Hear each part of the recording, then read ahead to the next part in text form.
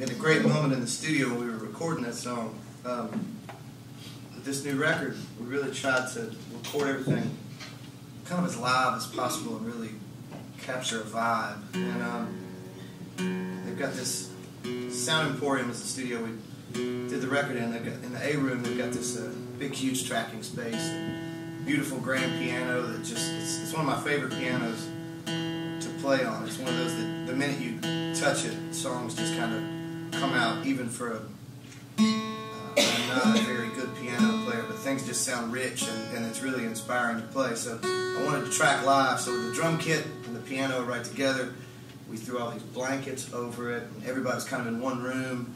And the engineer was like, you know, everything's going to kind of bleed into one another doing it this way. I was like, well, then I guess we're going to have to fucking do it right. He said, I like that. And so we did a couple of takes, and the third one, it started to get a little better and better each time we sort of positioned things differently, and the third take sort of started to feel like, okay, this might be the one. And so we set up some cameras, because I thought, wouldn't this be cool if we could capture this like as it really happens? Because everything was going down live, and we totally nailed it. And I mean everything, like the solos, all the builds, there were no real overdubs on the track, and we finished it in the band. We all knew it, and that's the version that is on the record. And the video didn't record at all. You're welcome. I made fun of my father. My father's a photographer, and for years I've made fun of him because when I was a little baby, before I could even much walk, he took me to this celebrity pro-am golf tournament in Nashville. My dad grew up a huge baseball fan, and there was Mickey Mantle putting on the putting green. My dad had his camera out. He was super excited to try to get Mickey Mantle's picture. As he was watching to try to find the perfect angle, he was like, who has let their fat-ass baby crawl out there and pull on Mickey Mantle's pants while he's trying to putt? Oh shit, that's my kid. The thing's over and he picks me up.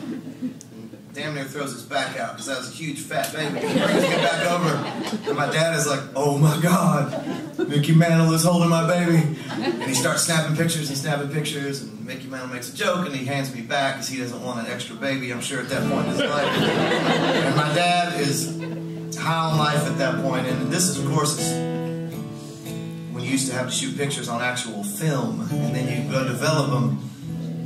Developed them and realized that he had the lens cap on the camera. So we're 2 for 2 for cameras malfunctioning. Slightly almost cool situations.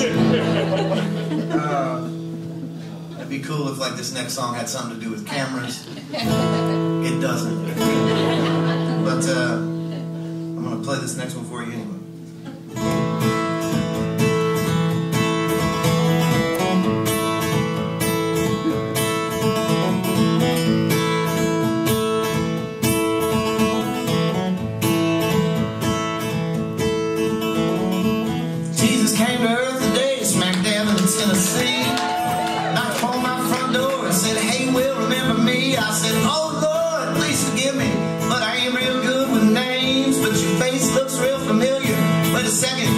James, and he said, no, no, no. He said, it's Jesus, you know, the Son of God, and I didn't realize. I said, man, I'm so sorry, and invited him inside. Offered him a sandwich, because he was looking awful thin. And then I went and got nervous and said, so Jesus, where you been? And he said, heaven. Well, I've been in heaven. Then I saw him looking at a picture from my wedding day. My wife and me and our 1-year-old son. I said, I guess that's not okay. He said, the truth is, all I care about is that you love and take care of your kids. Remember, I was born out of wedlock too, though some folks soon forget. They soon forget. We just sat there talking, watching the TV news. I asked him Fox or CNN. He said, well, I prefer the truth. I said, PBS, okay, my friend. And we both had a laugh. started looking pretty sad. It was all war and death and hatred, poverty and greed. He said the rich folks and politicians are just starting to get to me. What part of love your neighbor is so hard to understand? I said, don't take it too hard, Jesus. Just take a drive, my man. Take a drive, my man. Hopped in my old Ford, went out for a spin. Drove past the military funeral. We saw these angry men. Besides, they said that God hates fags, and Jesus said, let me out. I walked up to him real calm and cool, and I heard one man shout, get out of here, you goddamn hippie. Can't wait for you to die. And Jesus said, I already did, and smiled and waved goodbye. Got in and said, Daddy doesn't hate nobody. That's an awful thing to say. Plus, Daddy knows what he's doing. He's the one that made him gay. God made him gay. Then I went back to driving, and then I saw him shed a tear. He said, y'all sure have made a mess of all the things we gave you down here. All this war and global warming, no help for the sick and the poor. Maybe Daddy and I just pull the plug. Y'all ain't worth it anymore. I said, whoa, Jesus, take it easy. Gotta pick my two sons up at 3. If it's gonna be Armageddon, I think I'd like to have them here with me. And he said, okay, then let's go get them. Turned up the radio. We sang along to old Merle Haggard songs as we rode on down the road. Mama tried. Oh, Mama tried. Pulled up to the playground and Jesus said, looky there. There were children running around laughing. There were smiles everywhere. It was white, the black, the Chinese, the short, the fat, the tall. Christians, Muslims, Jews, and atheists having themselves a ball. Jesus smiled and said, well, maybe there's hope for you folks yet. So learn a lesson from your children. Try not to forget. And I'll call off this doomsday into the world. And I'll go back home. It gets wild when I leave Daddy and John Lennon up there all alone. Oh, yeah. I said, okay, Jesus, take it easy. I guess I'll see you another time. And just like that, he was gone and everything seemed fine. Hey, yo, one more thing, Jesus. Could you help me write some hits? And in a big voice, he said that I will if you quit writing songs like this.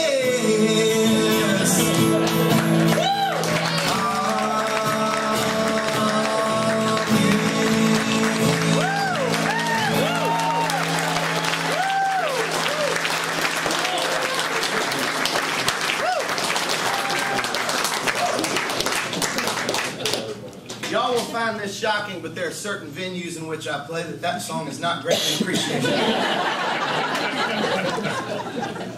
And I finally figured out why. It's because the people are music snobs, and that song only has one chord. They just find that offensive. There's some people that are so close-minded that they can't see that some songs can only have one chord. And they sit there and they judge me and think I'm wrong for that song because it only has one chord. And I want to tell them, I don't care how many songs your chord, how many chords your song has in it, that's fine, that's your song. You can play your song however you want, but mine's only got one chord. And they're horribly offended by that sometimes. I just don't understand that. I think there's room for all sorts of chord progressions in the world.